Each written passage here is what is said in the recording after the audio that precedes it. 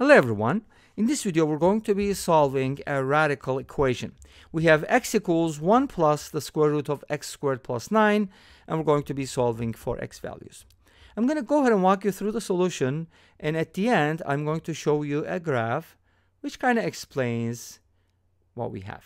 Okay, so let's go ahead and solve this problem by normal means. What would you do if you had a radical equation? We would like to isolate the radical first. So here's the steps. Isolate the radical and then square both sides to get rid of the radical.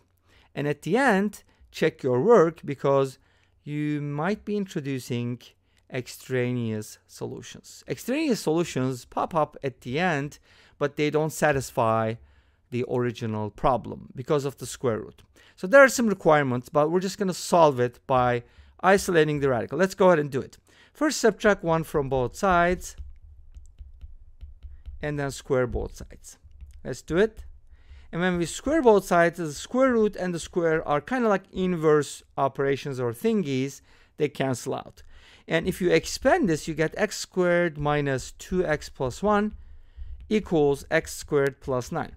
Nice, because we're going to get rid of x squared. So this becomes linear. You can subtract 1. You get 8, divide both sides by -2, or just think. -2 times what number equals 8? And the answer is -4. So x equals -4 is the solution to this equation, or is it? Let's find out. Okay, what do we do? We have to plug it into the original problem. What is the original equation? Remember that? It's this one. When you plug in -4 on both sides, here you get -4. I'm going to put a question mark because we don't know if they're going to be equal yet. X squared is 16. 16 plus 9 is 25. The square root of 25 is 5. 1 plus 5 is 6. Is 1 plus 5 equal to -4, or is -4 equal to 6? And the answer is a big fat no. They're not equal. How come? Well, we already talked about it. This is an extraneous solution. But it's the only solution, right? Doesn't matter. Radical equations are so radical, sometimes they don't accept any solutions. In some radical equations will not have any solutions, and that's totally fine. Don't hate me for that, because radical equations are radical. So now, let's go ahead and explain a little bit why this equation doesn't have any solutions, because there's an explanation. And it's actually fairly simple, and I hope you like it. Well, here's the thing. Is x positive or negative? One question to raise, right?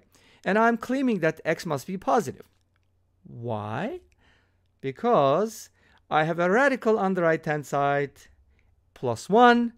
This right-hand side needs to be greater than 0. I'm not saying greater than or equal to 0 because it can't even equal 0. Think about it. Can this equal 0?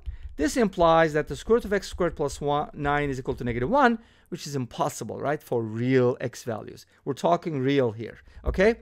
So this is not going to work. I mean, the right-hand side is positive, but right-hand side equals the left-hand side because that's an equality. It's an equation. So x must be what? Positive. Under those circumstances, think about the following.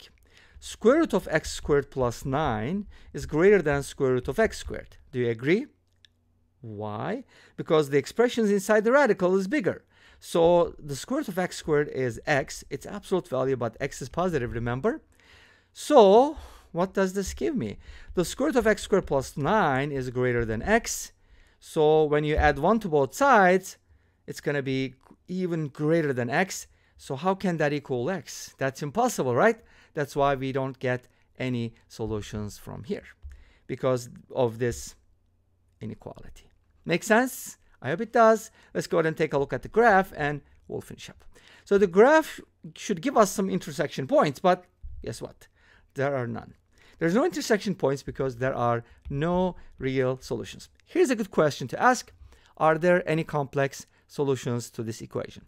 And that's for you to find out, because this brings us to the end of this video. Thank you for watching. I hope you enjoyed it. Please let me know. Don't forget to comment, like, and subscribe. I'll see you next time with another video. Until then, be safe, take care, and bye-bye.